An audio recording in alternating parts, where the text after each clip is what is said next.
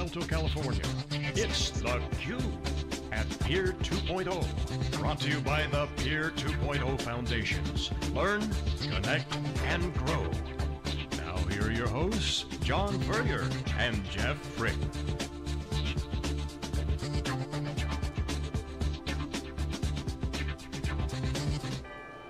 Okay, welcome back everyone here live in Silicon Valley. This is theCUBE. I'm John Furrier with Jeff Frick.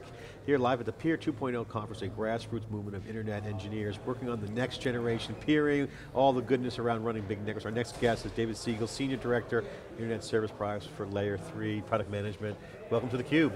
Thank you. So first tell us, what is Peer 2.0? Explain to the folks out there, what's going on? It's the first of its kind event. It seems to be kind of an establishment of a new guard of next generation experts from Gen 1 or whatever origination to what's next for networks. So tell us what is going on here. Well, Peer 2.0 is trying to be an educational institute for building up those next set of engineers. And so far it seems to be a very broad mix of people from diverse backgrounds. Some of it, Jay Adelson spoke this morning about kind of the history of the peering world from his perspective, which is great, kind of seeing his point of view. I've touched base with him at various points in my career from different perspectives, so that's kind of nice to have that. And I think everybody who's considering getting into the network engineering space, they need to have a sense of where we came from to understand where we want to go. So I think it's a great forum for that. There's a lot of different ways to accomplish peering these days too. So there needs to be a good educational forum to help people understand what the options are for designing a network that's going to enable them to accomplish their peering goals. A lot of action going on. We've been covering obviously VMworld for 5 years now, and certainly with the Nicira acquisition of software-defined networks and just cloud and virtualization just have created huge opportunities in the enterprise space. But now at the network level, what's the key thing that you're seeing in the evolution of the internet? Obviously, you got the carriers, you've got peering, you have interconnection. What's changing? What are the key threshold issues that are being discussed in this community? Well, I think the big thing for my company that we've been involved in lately is the net neutrality discussion. Net neutrality is a huge issue right now. It actually has been for many years, but it's getting a lot more press. And as a network provider of services to carriers and to content providers, net neutrality is incredibly important to us that be maintained. So we've spent a lot of time explaining to regulators, the Department of Justice in the United States, why peering is important, how it works, and how it either benefits or detracts from the consumer experience. And I don't think this conference has quite touched on too much of that yet, but I did a little bit in my talk this morning, and that's certainly a big issue. So let me dig a little deeper in that and follow up, because it's hard enough for the tech people to keep up with the tech in the world that we live today. For governments and government regulators in Washington and other places, it's got to be even harder. So I wonder for the folks at home that maybe aren't as familiar with kind of what the core issues are that are being kicked around on the net neutrality discussion, if you can kind of dive in a little bit and talk about the 2 or 3 kind of main topics and the 2 different points of view on those items. Yeah, the main issue from our perspective is that there's a monopolistic situation in this country. There's not enough competition for broadband. If you're someone at home, you probably have 2 choices, or maybe 3, and they're completely different choices. On the one hand, you might have your old telephone company who offers DSL services. You might have a cable modem. And then less desirable options for getting internet access at home would be wireless or satellite. That's not a great competitive dynamic, right? If your telephone company service is not great in your area, cable is all you have. And essentially your cable company or your telephone company, if they're really your only choice, they can kind of hold you hostage. You buy service from them and you get what you get. And they're under no obligation to increase quality if you don't have a choice. And so what we've been trying to educate folks about is the business aspects that are in play with a lot of these providers, where they create a competitive situation where they get paid on both sides. So they not only get paid by you as a home subscriber for your service, but they create an environment where they can also charge every application that you want to use. So for example, Comcast has done a deal with Netflix to ensure that Netflix pays them directly in order to have higher quality service, so that your Netflix doesn't buffer as much at home. That increases the cost of the Netflix service and makes them less competitive compared to Comcast's own TV service that they want to sell you. Now, was that just some smart guy sitting at Comcast figured out that there's a new product that I can now sell back to Netflix in terms of a quality of service, or what happened before kind of this poster child case kind of elevated into the public consciousness? Well, there was a time way back when Comcast was buying service from other folks. They didn't have the market power that they have now. And they peered with folks, and performance was relatively good. What they did is, once they were on sort of an equal footing with various tier 1 carriers, they then found excuses not to upgrade. And so what happened is, over time, all of the interconnection capacity that they have filled and became congested. And that became the vehicle for any customer sitting behind a congested route, and essentially all routes that were not paid to Comcast became congested over time because they didn't upgrade any of them. So then it wasn't a technology play that created this quality of service issue, it was pure business. If I refuse to upgrade unpaid connections, only paid connections get the good performance. And so that's what they've been able to maneuver, and multiple carriers have been able to maneuver themselves into a situation where if you want to have good performance to their customers, you have to develop a direct relationship with them that involves you paying them. So I wonder too, for the folks at home, if you can just give kind of the peering 101 overview of, you know, the vision is, right, without peering, you throw stuff into the ocean, the packets go swim around and they reassemble at the other end. Talk about kind of the open internet versus a peering relationship, and why that's so important for the internet expectations that we have today, and why this becomes really a business conversation and not a technology conversation.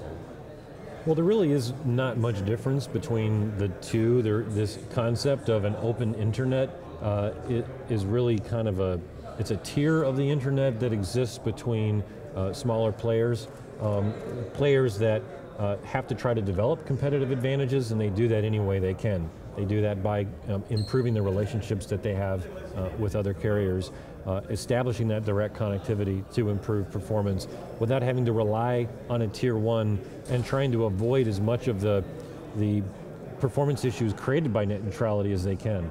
But sooner or later, if you're selling to people at home and you have a service that is bandwidth sensitive, you have to overcome that problem.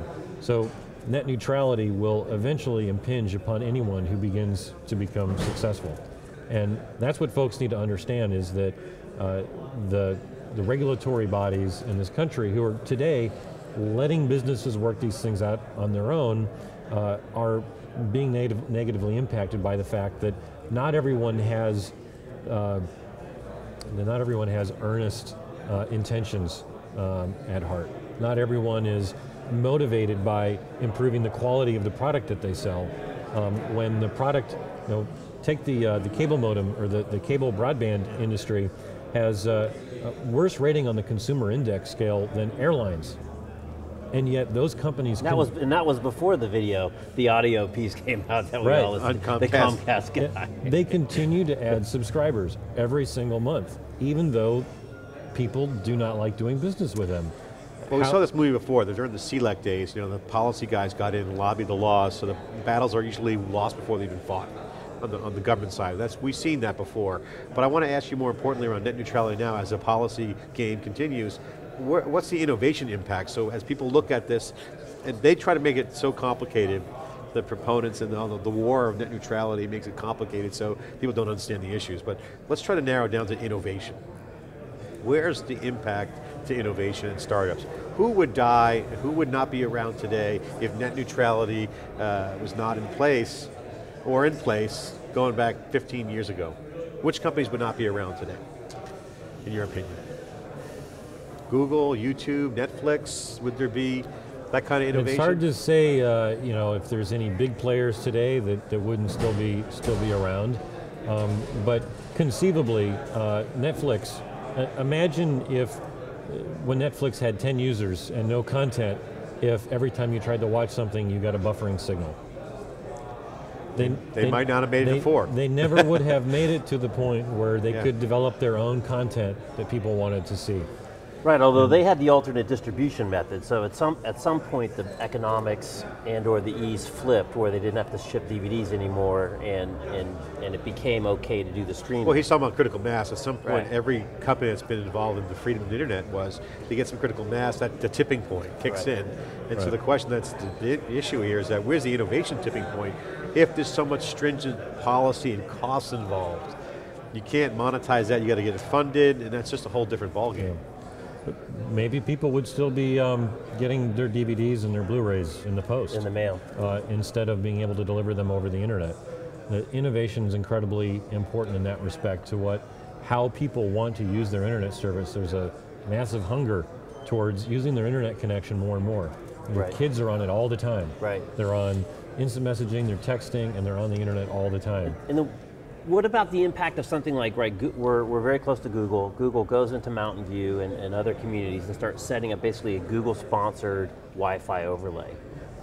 Is that the type of kind of competitive alternative that people need to potentially break the logjam, or is that just not really, the relative scale in terms of the bandwidth and throughput still not very big? I think what Google's trying to do is not to change the market, but they're trying to demonstrate that the market is changeable, that there is an opportunity for new players to come in and do something different and be able to make money in the broadband space and create competition. Whether or not they themselves become the competition in the long run remains to be seen, and I think they've stated that's not their strategy. Right. But everything about how they have approached things is to kind of publicly demonstrate, yes, community Wi-Fi works. Yes, community fiber co-ops through Google Fiber can work, and people can come in and they can create competition and create new services that consumers want to buy, and do it at a rate that performs better than the competition and has has all the service bells and whistles.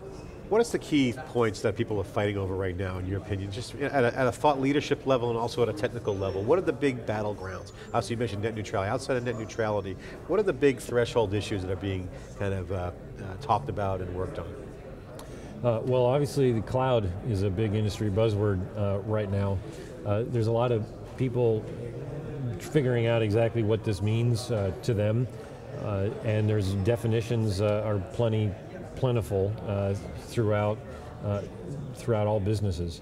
One of the things we're trying to figure out is how customers view the value of their own data center as the applications move out of their data center into the cloud environment, and their software purchasing models change. What do they feel is missing? And so we've been investing a lot of time with customers and with cloud providers trying to understand how we can solve for some of the gaps, like security and SLAs and things like that, by taking these cloud platforms that exist and connecting them directly into MPLS VPNs, which is, doesn't use the internet, but still enables the customer to have an SLA and to also buy the software, the service, in the manner that they want to, that drove them to consider that cloud purchase in the first place. So this is like the AWS Direct Connect that we hear a lot about. Right. Okay. It's Level 3's Cloud Connect service that we launched, where we're enabling our MPLS customers to get that direct pipe directly into those popular cloud services without using the internet. So that's a pretty big topic, and obviously a lot of folks moving more and more of their applications into the cloud and relying on someone else to provide that infrastructure. I wonder when we will see the day in which enterprises start to shut down their internal data centers because they don't have any applications in them anymore. Well, that was going to be my question, because you've been in this space for a long time, right? Level 3's been a player in the data center space and the colo space and the managed service for a long time, and you've been there. And I was going to say, have you seen anyone, even though they light up new applications in cloud instances, actually take down and remove boxes from the installations that they have with you guys? Or is it still more additive? Sure, we see customers go through cycles. Usually it's a buying attitude in that company that drives that decision. So a new CIO comes in, wants to make his mark on the organization and says, I'm going to take all these MPLS connections out and we're going to run everything over the internet. And so you'll see that switch. And then 5 years later, another CIO will come in and say, what are we doing? We've got no quality of service, no guarantees from our provider. We got to build an MPLS network. So you see this kind of dynamic pendulum shift back and forth between these different approaches to doing business. Some people want to insource as much as they can, do all their own network management in-house. Other people want to outsource that using simple managed services and things like that. So we see that pendulum go back and forth with customers all the time. I couldn't say that there's been a specific trend where customers are definitely moving in one direction versus the other. We see a little bit of cross-pollination going back and forth, but generally speaking, we see both our internet product and our MPLS products and our managed services products all growing faster than the market, all taking market share, and continuing to be very healthy. Dave, my final question for you is for the Peer 2.0 community here. How do you see this group evolving? Obviously there's some business models developing. IIX just recently scored funding from NEA. There's still innovation to be had as well as this grassroots organization of experts that are coming together. How do you see Peer 2.0 evolving? I'm not sure. I haven't been involved that long. It's a brand new organization. A lot of that depends on the kind of people that it attracts. My understanding is that there's obviously some industry veterans here. A lot of them are speaking at the conference to share their knowledge and their history with the newer generation. I understand about 25% of the audience are students today, which is also pretty exciting to see students taking a big interest in this. The presentation that I gave today talks a lot more about the business aspect of peering and how do you make the numbers work for something that inherently doesn't have revenue dollars in it. And so that takes things more into the business realm. And I don't know how many business folks are in the audience today, but definitely we need to develop the people that are involved in peering to have both an engineering acumen and a business acumen, and I hope that this forum can do both. Yeah, obviously new people are coming into the industry, younger guns are coming in, mentoring with the old dogs, as they say, in the internet days. Yeah. Thanks for coming on, really appreciate spending the time. David Siegel here with Layer 3. Level 3, sorry. We got Layer 42 coming on, not to be confused. Level 3 communications. We'll be right back here live in Silicon Valley after this short break.